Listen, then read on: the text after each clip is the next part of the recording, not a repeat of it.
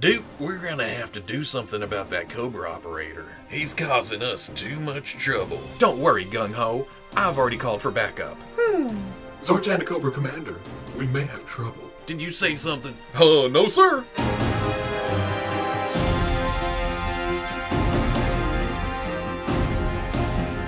Oh, watch me make a banana split, Okay, people, welcome back to another Fwoosh review. Today, let's take a little look at the Hasbro G.I.Joe Classified series Zartan. I've been looking forward to this figure for 3 reasons. One, it's another addition to the G.I.Joe Classified series. I'm loving the line, I'm loving the designs. I wasn't big into G.I.Joe when I was a kid in the 80s, so this is my chance to jump into G.I.Joe. More characters, more fun. 2, it's a mainline release. It's none of that Target bullshit. I can just pre-order it from any site. In this case, it popped up in stock on GameStop. I ordered it, it shipped, I got it, done. And 3, it's Zartan.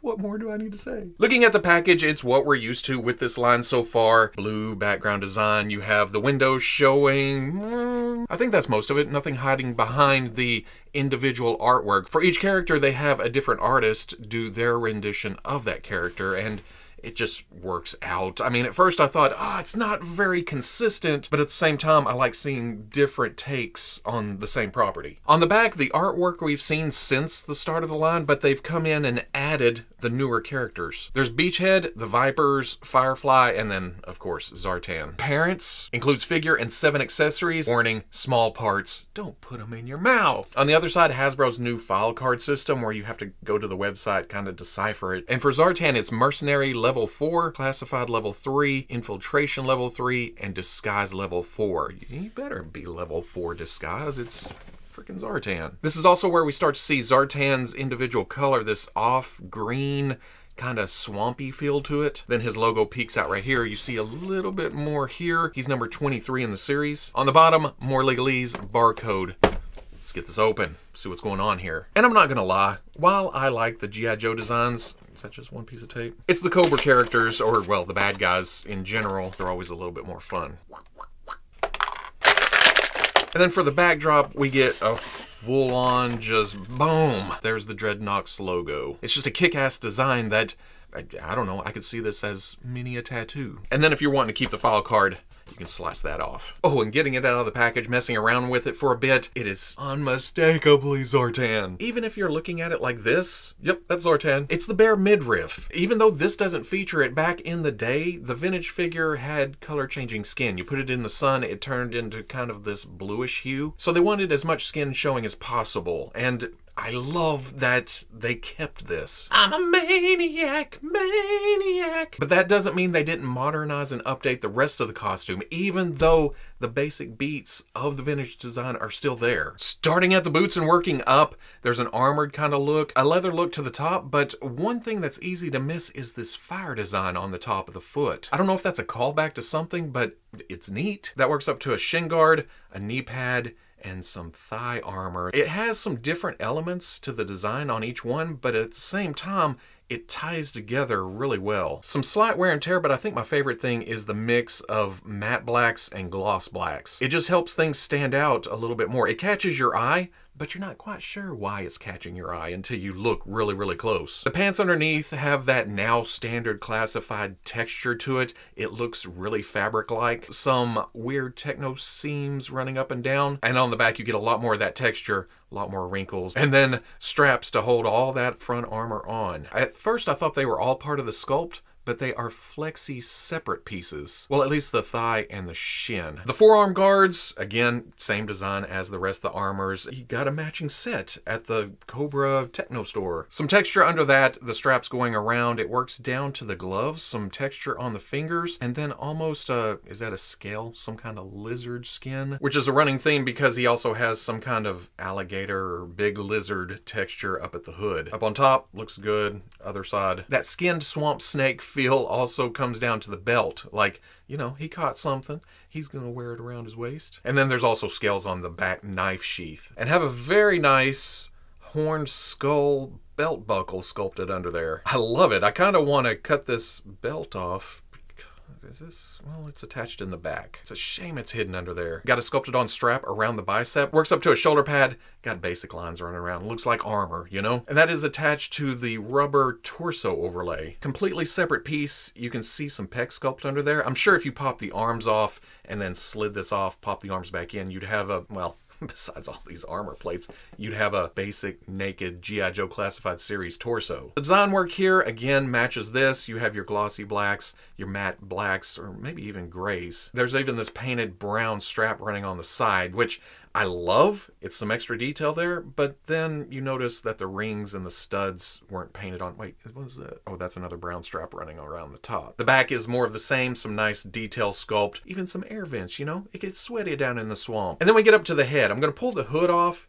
and the neckerchief to get a good look. We'll come back to these in a minute. Basically, it's a bald head sculpt. It's the paint that actually puts things over the top here. The fairly simple Zartan eye makeup, the white of the eyes giving him kind of that creepy inhuman look. And then the lips have some color to it, but it's not quite what you think of when you think of lips. It's a villainous, almost sinister look, which is the purpose of it, but I'm just pointing it out. In the back, very unassuming. Just, you know, bald dude. But it's me, Zartan. It looks badass. That's some customizing fodder if you don't even like G.I. Joe. Running into a few things, I did have to add some shock oil to the right hip. You know what I mean? Some stress almost on the hip pin when you go to turn the leg up like that. Just the right side here. The left is free. You can feel the detents or those studs on the ball in there, but I haven't felt that fear. That one deep down inside that I'm about to break my new toy. And while we're there and have the hood off and everything, going over articulation, there is a hinge at the top of the neck going up into a ball in the skull, and then there's also a ball joint at the base of the neck. So altogether, looks up, looks all the way down. Not as much as I thought there would be, but plenty of tilt. Swivels all the way around. There is a butterfly shoulder, goes back, goes forward, which leads to a hinge at the shoulder coming past 90. There's also a step.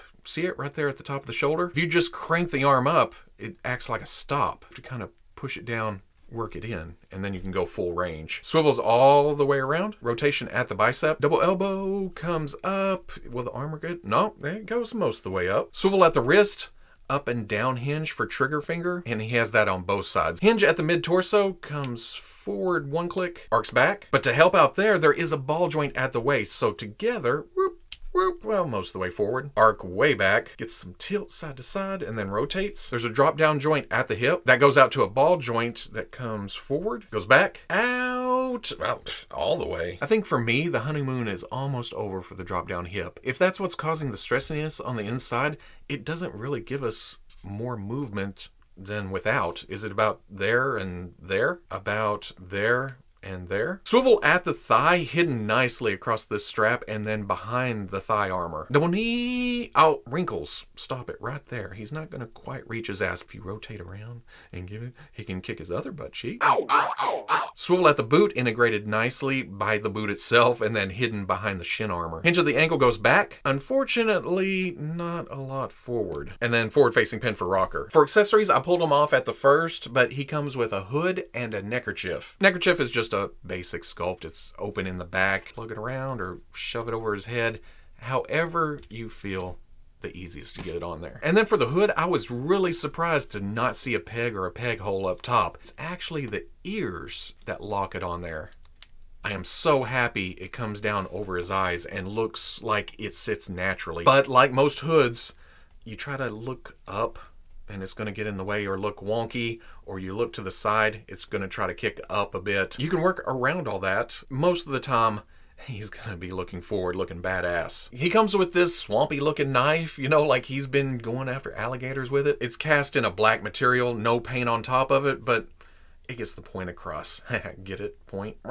At first, I thought the hoop was a like finger guard, like he could spin it around, but it doesn't really want to go too far on the finger. He can hold it like that, but it looks weird. I've just been doing it like this. But if you don't want him holding it, there is the knife sheath on the back. I don't quite like that though, because the sheath is attached or pinned to the crotch overlay piece and it sticks out right there. It kind of gets in the way of the arm. He also comes with this blaster, which a lot of people hate the laser stuff, but this is essentially his weapon from the vintage days, just updated with a little bit more sculpt. If you're putting it in his hand, trigger finger, twist, turn, He comes with this rattlesnake head, again that falls into the whole overall theme, and a monkey paw. I don't remember him having anything like this back in the day. I'm not going to gripe about extras, options, more accessories. Oh no, they gave us more plastic. So if I'm not going to use them, I can just put them somewhere else. But you can either have him holding them, or there's pegs on the back of them and peg holes on the belt that you can just plug in. Another one for the monkey paw in the back. Something visually interesting as you're looking at, ooh, that midriff. Maniac! It's Zartan. He has disguises. Of course, he's going to come with a mask. Again, very vintage inspired. Doesn't have the full beard like the original, but it gets the point across. You can just snap. Well, it doesn't snap. It kind of just sits. And like that, you think, oh man, that looks huge. But once you get the hood on, and everything together, changes his appearance completely. Who is that guy? That's not Zartan. Move along. Move along. Works way better than I thought it would. And then there is his backpack. Again, a direct callback to the original design. I have a couple of tubes right here. Otherwise, fairly basic. But the cool thing about that, it opens up and it has a spot for the mask to hide away in case you're not using it. I love that the classified line, for the most part, has accessory storage. And there's even some orange paint apps just to break up the black plastic. And with that, if you're getting him into all kinds of action poses, or you're having a problem, or you don't want these hanging at the hip, you can pop those off and stick them there. Maybe you prefer it like that. Also notice the pegs on both sides of the pack, trigger guard around it to store the gun away. And if you don't care for the knife sticking out of the sheath, that is actually what that hoop is for, peg on the other side. So everything's on his backpack. If you need to get out of here, or if you're keeping all this in a bag somewhere, everything's together. Several options. Zartan stands at 6 3/8 inches tall, which works great next to other Cobra characters like, well, Cobra Commander and Destro. In fact, these two kind of match up with that extra bulk to them, that extra mass. No, I wasn't making a mass device joke. That extra bulkiness is more apparent next to the grunts like the Viper and the Trooper. He's still smaller than Roadblock and Gung Ho, but would give Duke and Scarlet a run for their money. And then if you're thinking of Zartan for some custom fodder, or, you know, to mix and match with other lines, here it is with the Hasbro Star Wars Black Series Stormtrooper and Marvel Legends Black Panther. So at the end of the day, a fine rendition of a much needed character for the shelf. Zartan was always one of those characters that stood out against the rest of Cobra. His design was more Mad Max, not military. Well, as military as Cobra got, you know what I mean? And even to someone like me who didn't have a lot of G.I. Joes as a kid, Zartan was still one of the figures that I had to have. In fact, there was Destro, there was Zartan, and there was Snow Serpent. Yeah, there was a couple of more, but those were the biggies. Yeah, Hasbro sticking that close to the original design while giving it some modern flourishes, some updated design elements. Yeah, that makes him, well, now he's one of my favorites here. Even though he is a bit hindered at the ankles and head. It's the armor and hood. They just get in the way a bit. But standing on the shelf, or in disguise back in the background, badass. It wouldn't surprise me at all, and it may be rumored at this point, I can't keep track of all that, but it wouldn't surprise me to see a variant down the line, like with the bluish type skin, or a different paint scheme, more reddish brown like the original, different mask options, or future figures come with different masks. Zartan gets the wheels a-turning. Yeah. That's how good this is. So if you enjoyed the review, comment, like, subscribe. Much love to the plus. If you're interested in seeing videos early or just in a position to help out the channel, patreon.com. But wherever you may be watching this, I'll always catch you on the Fwoosh. And I think I've already seen 3D prints out there for the Swamp Skier. That's got to be on the short list of vehicles that Hasbro may have planned for classified, right? The smaller type things. The Swamp Skier, the Trouble Bubble, maybe a hang glider or two that actually fly. You throw it and it glides through the air. Every time I get a new G.I. Joe figure, it's, oh, I need more.